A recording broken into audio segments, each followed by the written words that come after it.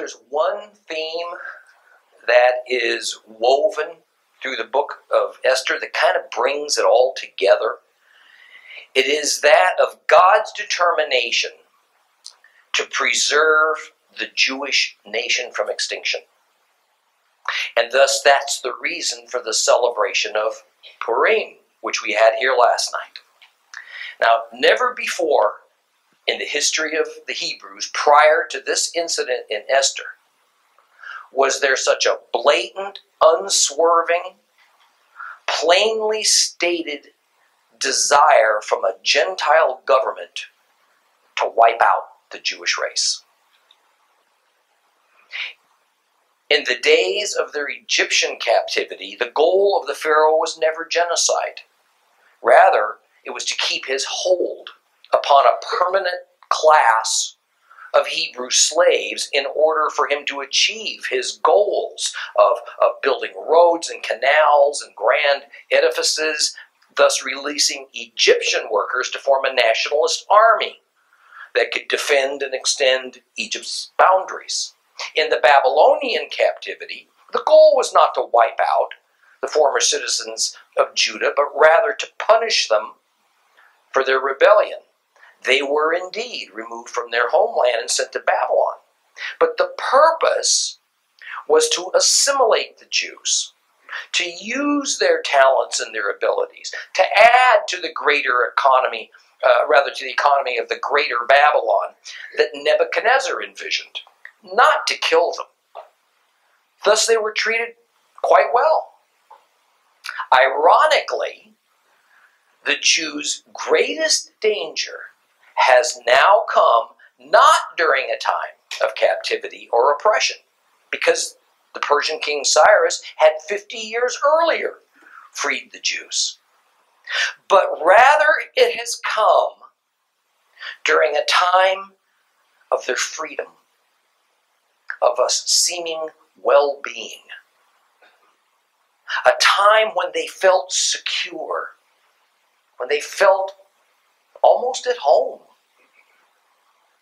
Out of the clear blue comes a highly placed, influential Persian government official who has some inexplicably deadly bent against the Jews that results from a personal feud with a single Jewish person, Mordecai.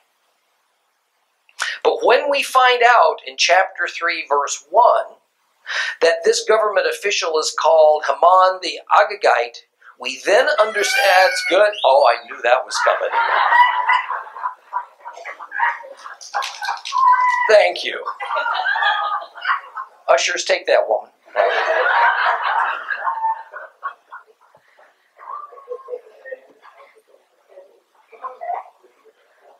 I'm not going to say it again. You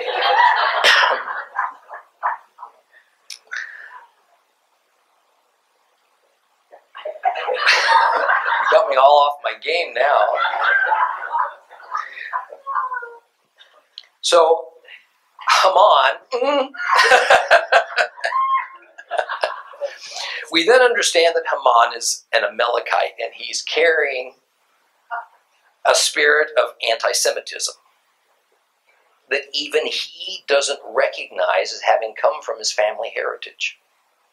He harbors a hatred of God, and so of God's people, that began when God separated and divided those twin brothers, Esau and Jacob, into two very different spiritual destinies. Jacob would carry forth God's covenant promise made to Abraham, while Esau would represent those who oppose God's people and God's covenant with them. Amalek, Esau's grandson, became the epitome of that spirit of opposition, such that in Exodus 17:16, the Lord says this of Amalek: because their hand was against the throne of Yah, God, Adonai will fight Amalek generation after generation. Thus, the story of Esther is but a continuation of the everlasting enmity and war between Amalek and the kingdom of God. And of course, the story ends in victory for God's people. Well, since the celebration of Purim is upon us, we all had such a great time with it last night, then this question arises. Why should Gentile Christians think that we ought to celebrate an observance that has always been about God rescuing Jews? And I think the answer is clear. Because without the Jews, none of us have a Savior. Pretty simple. Bible prophecies predicting the source of a Savior as the tribe of Judah begins as early as Genesis 49. Later we find out that Messiah must come from a specific clan of Judah, that of King David's. And then the New Testament gives us this lengthy genealogy of Yeshua to prove that he met all those requirements. Satan, using his human minions, we had a few of those running around last night, has thus always tried to thwart God's plan for Messiah. If the Jewish race could be exterminated, then we would have no Savior. And God would be defeated. So in our story of Esther, we read last week of Mordecai telling Esther in chapter 4, verse 14 that, "For if you fail to speak up now, relief and deliverance will come to the Jews, but from a different direction. But you and your father's family will perish. Who knows whether you didn't come into your royal position precisely for such a time as this?" And the idea is that whether Esther takes up the fight and gets involved in saving her people, the Jews, from this coming genocide or not, the Jews will survive. As Mordecai says, relief and deliverance will come to the Jews from a different direction. So the continuing existence of the Jewish people is divinely guaranteed. It hasn't been placed solely upon Esther's delicate shoulders to bear as the only means to their survival. Rather, it is that since God has put her, miraculously, in a position to be able to help his chosen people, her own people, then if she doesn't, she and her father's family will perish as a consequence. God has blessed Esther with a unique opportunity that has come in a sliver of time to serve him in a great way. But that opportunity comes with danger, and it comes with a caveat. And the Lord is not pushing all of his chips to the center of the table, win with Esther or go bust. So why should Christians love and comfort the Jewish people? Because we can. Because as Christians we have been given the knowledge, now the opportunity, to be used of God to help deliver his chosen people. And that is what Seed of Abraham Ministries is all about.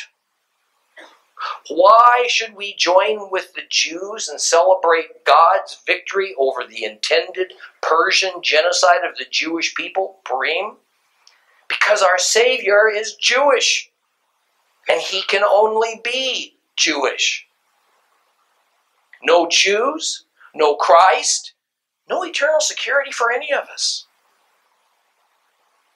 The story of Esther couldn't be any more relevant for those who call Jesus Lord, whether Jew or Gentile. But today, since the devil has already lost because the Jews did produce God's Messiah, and Messiah's work on the cross can't be undone, there are only two remaining battlefields where the fight is ongoing: the souls of human beings and the land of Israel.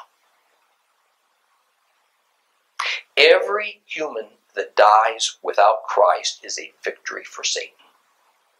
It is. And we must work tirelessly, beginning with our own families, to prevent any more losses to the evil one that has to be.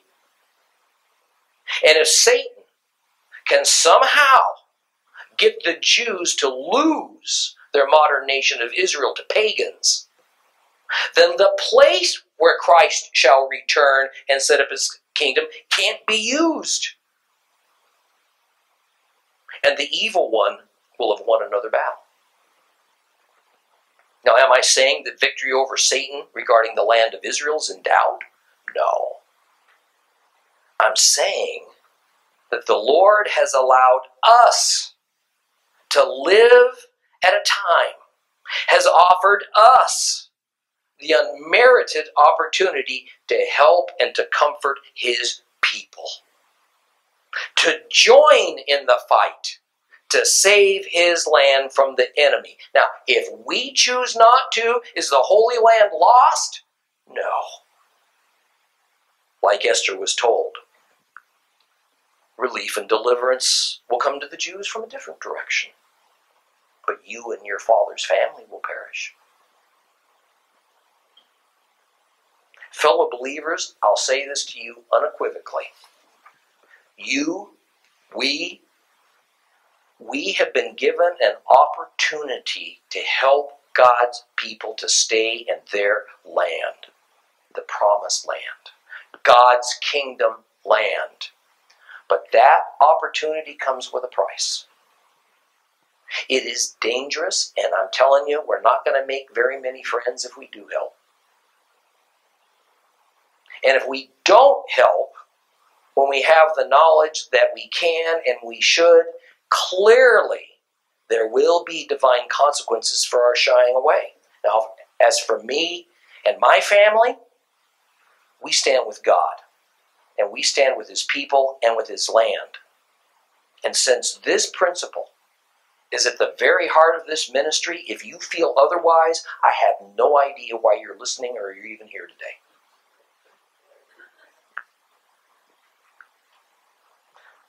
We're now going to read, or rather reread, Esther chapter 4, and this time I'm going to include the Greek editions. We didn't read those last week, and we'll discuss them briefly. Esther chapter 4. Depending on your Bible, you'll have some of this or you won't.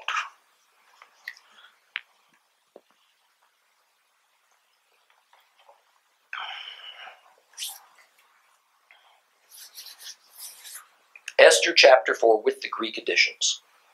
When Mordecai learned what had happened, he tore his garments and put on a sackcloth and ashes. By the way, I'm reading out of the Jerusalem Bible.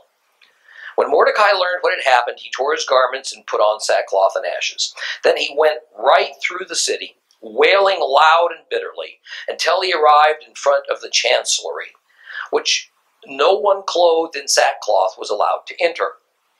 And in every province, no sooner had the royal edict been read than among the Jews there was great mourning and fasting and weeping and wailing, and many lay on sackcloth and in ashes. When Queen Esther's maids and eunuchs came and told her she was overcome with grief, she sent clothes for Mordecai to put on instead of his sackcloth, but he refused them. Then Esther summoned Hattach, a eunuch, whom the king had appointed to wait on her, and ordered him to go to Mordecai and inquire what was the matter. Why was he still acting in this way? And Hattach went out to Mordecai, who was still at the city square in front of the chancellery. And Mordecai told him what had happened to him personally, also about the sum of money which Haman had offered to pay into the royal treasury as compensation for the destruction of the Jews. Excuse me. He also gave him a copy of the Edict of Extermination, published in Susa, for him to show Esther for her information, with the message that she was to go to the king and implore his favor, plead with him for her people. Remember your humbler circumstances, he said, when you were fed by my hand, since Haman, the second person in the realm, has petitioned the king for our deaths. Invoke the Lord. Speak to the king for us. Save us from death. Hatach came back, told Esther what Mordecai had said, and she replied with the following message for Mordecai. All the king's servants and the people of his provinces know that for a man or a woman who approaches the king in the inner court without being summoned, there is one penalty, death, unless, by pointing his golden scepter towards him, the king grants him his life. I have not been summoned to the king for the last 30 days. These words of Esther were reported to Mordecai, who sent back the following reply. Do you suppose that because you are in the king's palace, you're going to be the one Jew to escape? No. If you persist in remaining silent at such a time, relief and deliverance will come to the Jews from another place, but both you and the house of your father will perish. Who knows? Perhaps you've come to the throne for just such a time as this. Whereupon Esther sent this reply to Mordecai. Go and assemble all the Jews now in Susa, and fast for me. Do not eat or drink day or night for 3 days. For my part, I and my maids will keep the same fast, after which I will go to the king in spite of the law, and if I perish, I perish. Mordecai went away, carried out Esther's instructions. Mordecai's prayer.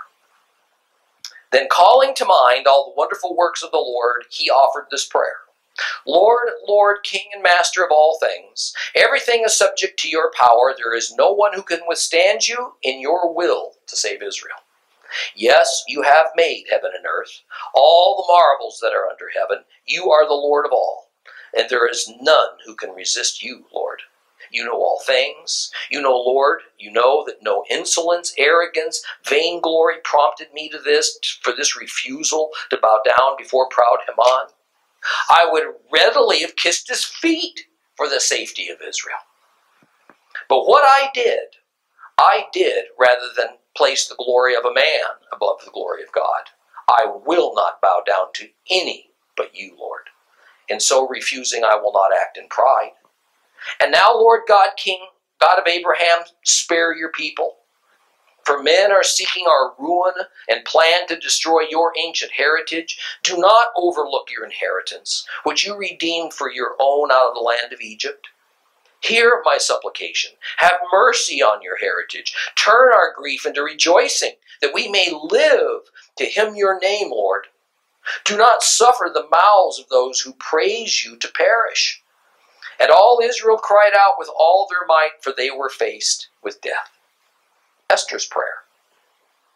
Queen Esther also took refuge with the Lord in the mortal peril which had overtaken her. She took off her sumptuous robes, put on sorrowful mourning. Instead of expensive perfume, she covered her head with ashes and dung. She humbled her body severely, and the former scenes of her happiness and elegance were now littered with tresses torn from her hair. She besought the Lord God of Israel in these words. My Lord, our King, the only one, come to my help. For I am alone, and I have no helper but you, and am about to take my life in my hands. I have been taught from my earliest years in the bosom of my family that you, Lord, chose Israel out of all the nations, and our ancestors out of all the peoples of old times to be your heritage forever, and that you have treated them as you promised. But then we sinned against you. You handed us over to our enemies for paying honor to their gods. Lord, you are just. But even now, they are not satisfied with the bitterness of our slavery. They have put their hands in the hands of their idols, and to abolish the decree that your own lips have uttered, to blot out your heritage, to stop the mouths of those who praise you, to quench your altar and the glory of your house, and instead to open the mouths of the heathen, to sing the praise of worthless idols, to forever idolize a king of the flesh. Do not yield your scepter, Lord, to non-existent beings. Never let men mock at our ruin.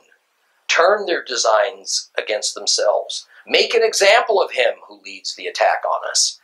Remember, Lord, reveal yourself in the time of our distress. As for me, give me courage, King of gods, master of all power. Put persuasive words in my mouth when I face the lion. Change his feeling into hatred for our enemy, that the latter and all like him may be brought to their end. As for ourselves, save us by your hand. Come to my help, for I am alone. I have no one but you, Lord. You have knowledge of all things. You know that I hate honors from the godless, that I loathe the bed of the uncircumcised, of any foreigner whatsoever. You know I'm under constraint, that I loathe the symbol of my high position bound around my brow when I appear at court. I loathe it as if it were a filthy rag, and don't wear it on my days of leisure. Your handmaid has not eaten at Haman's table, nor taken pleasure in the royal banquets, nor drunk the wine of libations, nor has your handmaid found pleasure from the day of her promotion until now, except in you, Lord, God of Abraham. O God, whose strength prevails over all, listen to the voice of the desperate. Save us from the hand of the wicked. Free me from my fears.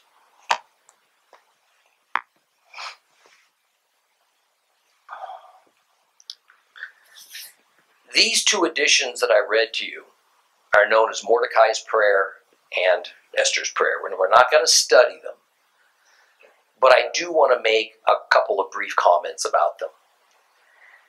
Clearly, the goal of whoever the writer might have been of the Greek editions, it was to add direct references to God in a book, the Hebrew version, which is otherwise devoid of them. But when we read it carefully, we also find that the writer of the Greek essentially alters the character of this story in some ways.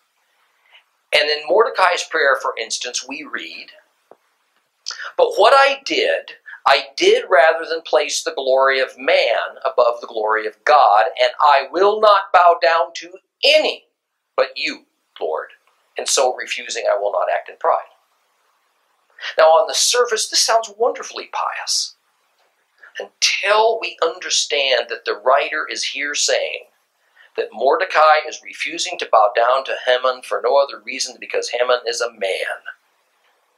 And no good Jew would ever bow before any human but only God. And we discussed last week that this is simply factually incorrect. It doesn't represent reality. And we have been given example after example in the Bible of Jews, appropriately and customarily, bowing down to kings and potentates, even aristocrats. Rather, there was but one specific man of authority to whom Mordecai would not bow down, Haman. And the reason for this is that Haman was known to be an Amalekite, the sworn enemy of God. Therefore, while most of the sentiments expressed in the Greek additions to Esther are quite good, it is my opinion that they are merely uninspired glosses. They are editorial opinions that should have been recorded as footnotes of commentary, never included in the passage as though they were scripture. And by the way, we find this same sort of thing in a couple of critical places in the New Testament. Esther's prayer also takes us down a different road than where the Hebrew text alone has led us. In the Hebrew texts, we see an Esther who's not at all melancholy or resistant or feeling like a prisoner as the queen of Persia. In fact, we see a tone of her doing what must be done to become the king's wife, not trying to throw the contest so that some other virgin girl gets the prize. In fact, almost all films and plays based on Esther adopt the Greek additions as the theme and their tone for their scripts because of this drama that they inject. Thus, in Esther's prayer, we hear, "Oh, you know I'm under constraint. I loathe the symbol of my high position round about my brow when I appear at court. I loathe it as if it were a filthy rag, and do not wear it on the days of my leisure. Your handmaid has not eaten at Haman's table, nor taken pleasure in royal banquets, nor drunk the wine of libations." So with these Greek additions, we now hear of an Esther who's been coerced into everything. She hates her position, she hates wearing her crown, she goes to banquets, but she won't enjoy them. So as with Mordecai's prayer, a different Esther emerges in the prayerful words that are placed into her mouth by this unknown editor. Words that would surely please the rabbis in a later era who despise Gentiles. And they find fault with every element of non-Jewish life.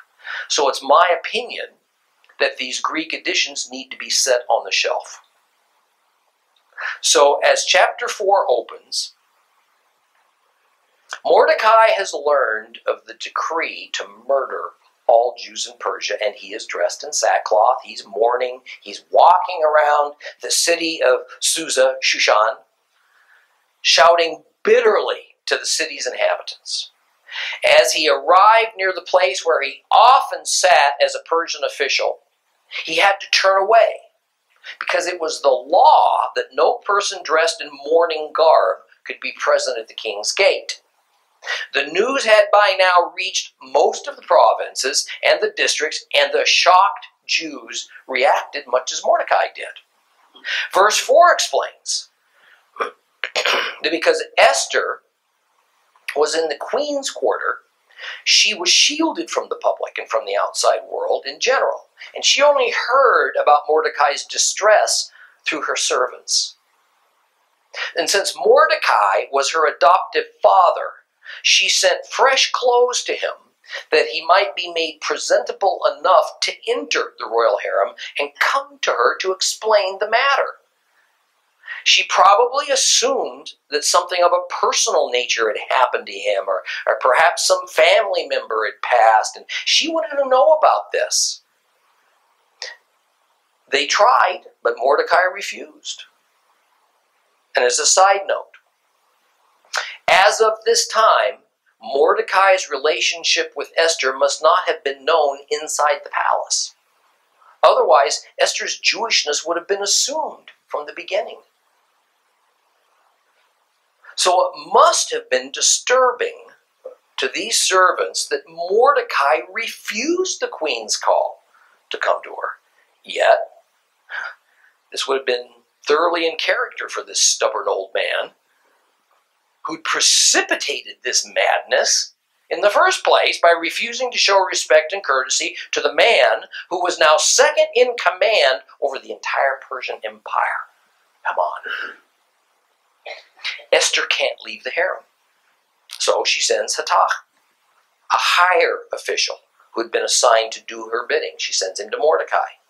Mordecai opens up, and he tells Hattach about the decree, even about the 330 talents of silver that Haman used to ply the king into agreeing with his request to annihilate the Jews. And since this issue of the silver wasn't included in the decree, but it had been a private matter between King Xerxes and Haman, no doubt Mordecai had close contacts within the palace. Because that's the only way that he could find out this sensitive information that certainly wasn't public knowledge. Well, Hattach had to meet Mordecai at the courtyard near the king's gate because Mordecai was still wearing his sackcloth. He also gave him a copy of the decree to take in to the queen. Now, Esther was supposed to then go to her husband and plead with him to call off this coming atrocity. Hatak did as he was asked, but Esther was none too keen on this idea. She more or less says, look, as any court official knows, one doesn't just invite oneself to go see the king. The fact is, there's a legal code about how all this is to be done. And it is that only when summoned may anyone have an audience with the king. And if anyone comes uninvited, penalty's death. The only exception is if the king extends his scepter to this uninvited visitor, indicating he takes no offense at this. But, says Esther, the king hasn't called her for a month. Not good. 30 days is a long time for this king not to at least want to feast his eyes on whom he had not long ago determined was the most beautiful girl in his empire. No hint of what the trouble might be. But Esther sees this as a bad sign, and she has no interest in being executed for her trouble. But Mordecai isn't taking no for an answer. The matter is too important. Esther represents, I think, a dilemma that most of us face at one time or another. A situation suddenly arises that we intensely want to avoid, but we're caught as a fish on a barbed hook. Circumstances demand that we act even if the outcome's unknowable.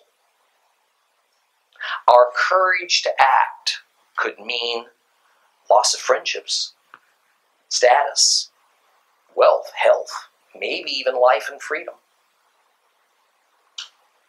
Exercising faith suddenly changes from being this kind of comfortable theoretical to an uncomfortable reality.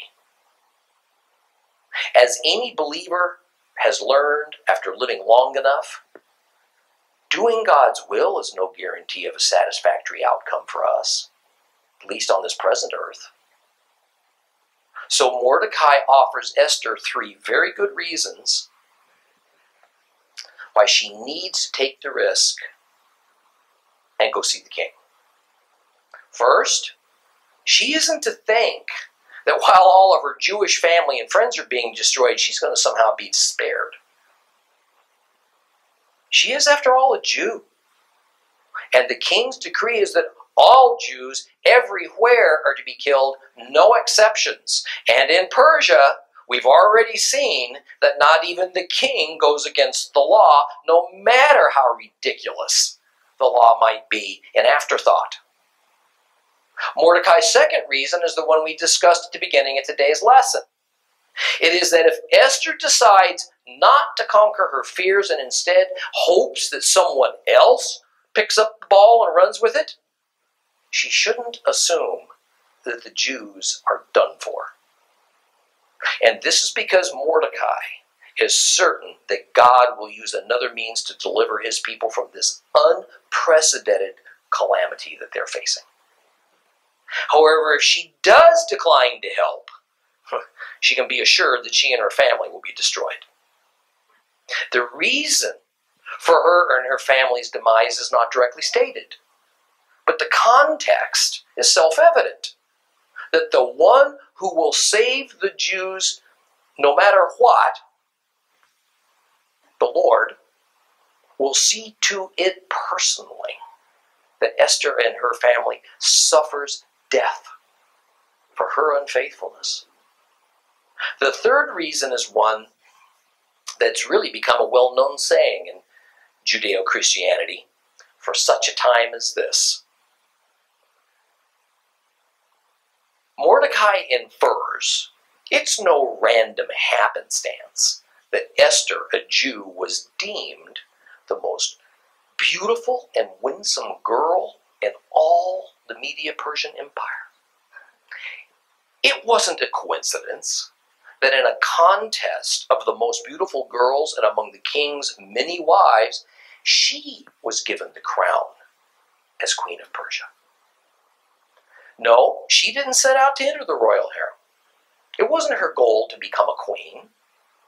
But the Lord had equipped her for the position, even if she had never recognized it before that moment that she left Mordecai to enter the Miss Persia pageant. Now, on the surface, becoming the queen seems so selfish, so decadent, so frivolous. In God's eyes, it must have seemed trivial and unimportant, she probably thought. But Mordecai tells her, perhaps this moment is what it was always going to be about. The unmerited genetics that made her stunningly beautiful. The inner character that raised her above and separated her from all the other beautiful girls. And then the absurd antics of a drunken and a narcissistic king who had committed the rash act of dishonoring his wife, Vashti. Now he needed a replacement. It turns out to be Esther. Could it be that all of these seemingly disconnected things and random acts, that they'd been orchestrated by God to achieve but one purpose for just a fleeting moment in history: to deliver his people from genocide at the hands of Haman? It's mind-boggling.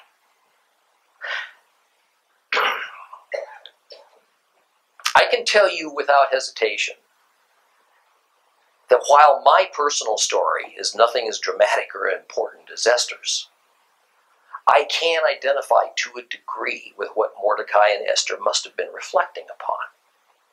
How did we get here from there? I could never have foreseen the winding road of my life, leading to standing before you today as a minister and a Bible teacher. First, being educated at university in archaeology and Egyptology before settling on business. Of racing cars for a number of years to satisfy a selfish ambition. Starting my own high-tech company simply because I was too bored at my job. And then later selling it to a larger one, only to find myself managing a substantial number of manufacturing locations in the US and Europe. Marrying my wife, who was a staunch believer, a people person who loved the Lord, and prayed for many years for a way to serve him in a more substantial way. Then suddenly, unexpectedly, finding myself retired, lost, and directionless in my mid-40s. Chancing upon a small book called the Jewish New Testament in the library of a dear friend, a retiring Bible teacher and pastor, discovering my Hebrew roots, and teaching a Sunday school class at a Baptist church. Then, due to the subject matter of that class causing doctrinal issues within that church, reluctantly leaving in order to keep peace. But when we left, 100 people insisted that they wanted to continue studying God's Torah. This resulted in the formation of Seed of Abraham Ministries, and now we're privileged to lead and to serve a congregation, an online retail store, an online Bible teaching ministry, and not one but 2 vibrant ministries in Israel. Nothing I aim for. Nothing I prepared for. I didn't seek it, believe me. Nothing I could have ever imagined myself doing. Nothing I ever wanted to do. And yet, here we are. For such a time as this. A ministry just full of people with a heart to help and comfort God's chosen when once again they are under rising pressure from a world that wants rid of them. All I can tell you is this. No matter what is going on in your life, what has happened to you up to now, if you love God, be prepared for a surprise. It is amazing how a bunch of disjointed experiences and false starts and stops and personal failures, inexplicable triumphs can suddenly come together at precisely the right moment, not to achieve something you planned for, but something else that God planned for you that you never saw coming. But as it was with Esther, the truth is, there's always a catch. Whatever purpose that God has determined to use you to bring about is going to happen with or without you. I have no doubt that if my wife and I had not said yes to God's plan to create this ministry, having no idea what it would mean or where it would lead us, He'd have used somebody else. Probably somebody else better and much more qualified. As this passage in verse 14 says so clearly, God will bring about His purposes even if you're not willing to obey Him. Take a risk and accept the assignment. But don't ever think that you might have another opportunity if you decline the one that's offered. For it was such a time as this one that you were created, not some other time of your own choice and your own design. This one, the one God presents to you. In verse 15, Esther responded, just as Mordecai hoped she would. Yes, she'll take a risk. She'll take the matter of the Jews before the king. But Esther also orders that all of the Jews in Susa join with her and with her servants in a fast. This is a long fast, really. No eating or drinking for 3 days. I mean, what's the purpose of the fast? It isn't stated. But we must always take the Bible in its Hebrew context, unless it's otherwise stated. A fast is invariably for the purpose of preparing oneself to petition God for His favor and to accept the result. The final words of Esther that end this chapter are, "Then I will go into the king, which is against the law. And if I perish, I perish." Now, while there's a great spiritual element to this statement of putting her fate into God's hands after fasting and praying, Esther is also speaking on a practical level. What she is about to do violates the laws of Persia.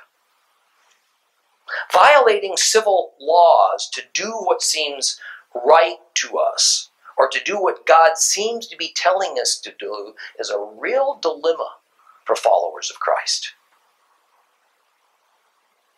Sometimes we forget that there are other civil law codes in this world than the laws of the United States of America. They are just as valid and often just as justifiable. And it was so in ancient times as well. So what was Esther to do?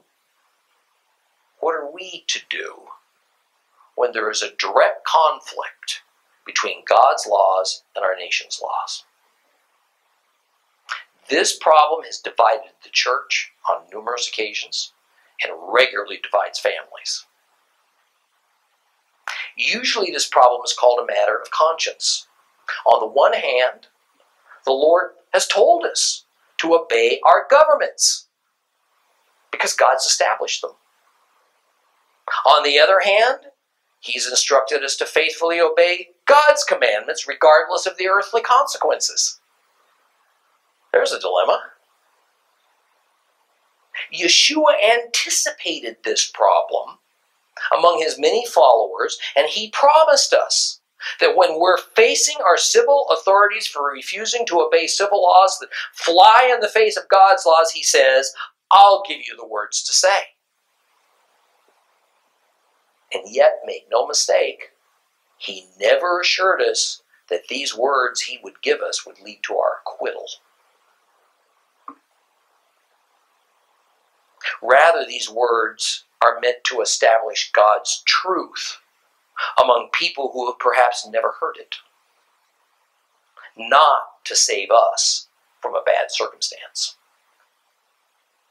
Esther was doing what she knew she must do in order to try to save her people, but it violated the civil laws of Persia to do it, and there were no guarantees it was going to work. Therefore, she is determined to step forward, to take the lead, and to assume the responsibility for her actions. She fully understood this could result in the loss of her life. Who knew what this fickle king might decide? Let's move on to chapter 5. Esther chapter 5. Short little chapter.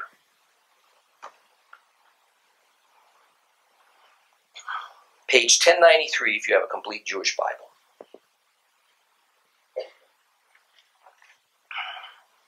On the third day, Esther put on her royal robes, and she stood in the inner court of the king's palace, opposite of the king's hall. The king was sitting on his royal throne in the king's hall, across from the entrance to the hall, and when the king saw Esther, the queen, standing in the courtyard, she won his favor. So the king extended the gold scepter in his hand towards Esther, and Esther approached and touched the tip of the scepter. What is it you want, Queen Esther? The king asked her. Whatever your request, up to half the kingdom, it'll be given to you. If it is all right with the king, answered Esther, let the king and Haman come today to the banquet I prepared for him. And the king said, bring Haman quickly, so that when what Esther has asked for can be done. So the king and Haman came to the banquet Esther had prepared. And at the banquet of wine, the king again said to Esther, whatever your request, you'll be granted it. Whatever you want, up to half the kingdom, it'll be done. And Esther answered, my request, what I want, is this. If I have won the king's favor, if it pleases the king to grant my request and do what I want, let the king and Haman come to the banquet which I prepared for them. Tomorrow I will do as the king has said. That day Haman went out happy in good spirits.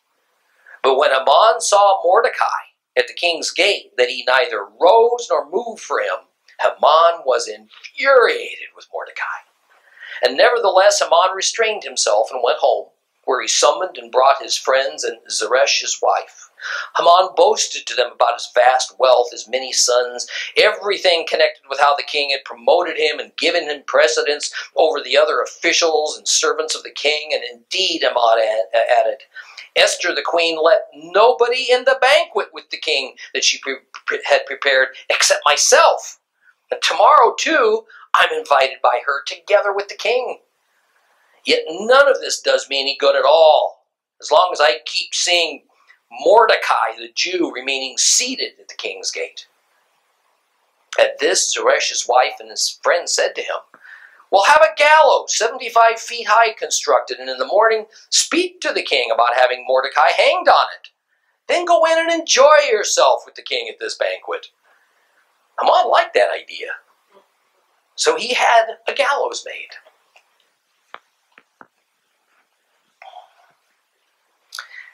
Now I'll tell you, Esther did more during those 3 days of fasting than pray. She worked on a plan and just how to approach the king and how to circumvent this problem of Haman and the king's certified decree to destroy the Jewish people. So she engineers the circumstances under which she might turn the tables on this evil Haman. Mordecai is nowhere in the picture. Whatever we see Esther doing, she's doing it on her own. Or better, as I think is the point of the 3 days of fasting, as she was given direction by the Lord. There is no mention of direct inspiration, but her plan came together too perfectly for it to be anything other than by God's providence.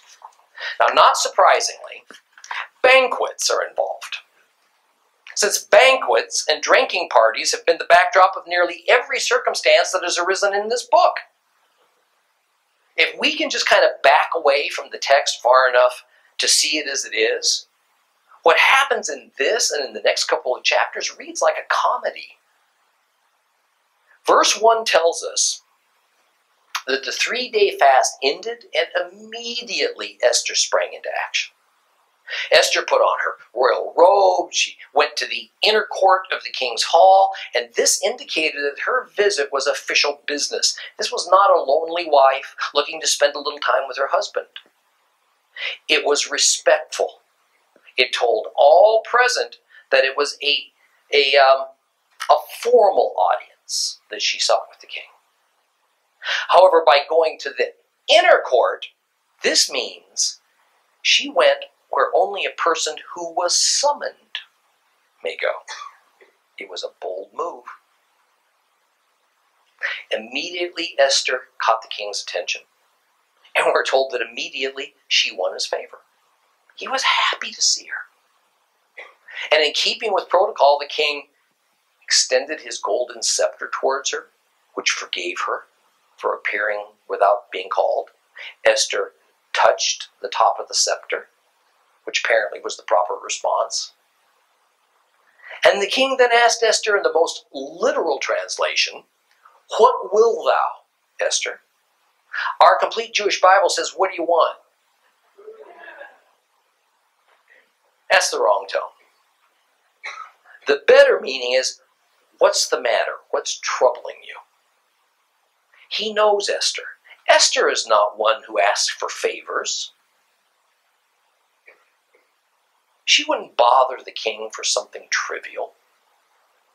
Rather, her appearance tells him that she's troubled and the matter's important, or she wouldn't think to approach him. So he then asks the second question, "What's your request?" And to show how pleased and attentive he is to her, he is gracious to say that whatever it is can be up to half his kingdom, and he'll give it to her. Now, without doubt, this is an expression of a grand courtesy and affection, but it's not literal. He is willing to be very generous towards her, but he's not about to give her half of his kingdom merely because she might like to have it. Nonetheless, it means that Esther has not fallen out of favor. Some unspoken circumstance has caused the king to not call for her for 30 days. Okay, she's made it to first base. And next week, we'll watch her clever plan unfold and then watch Haman entrap himself. There you go. Please rise.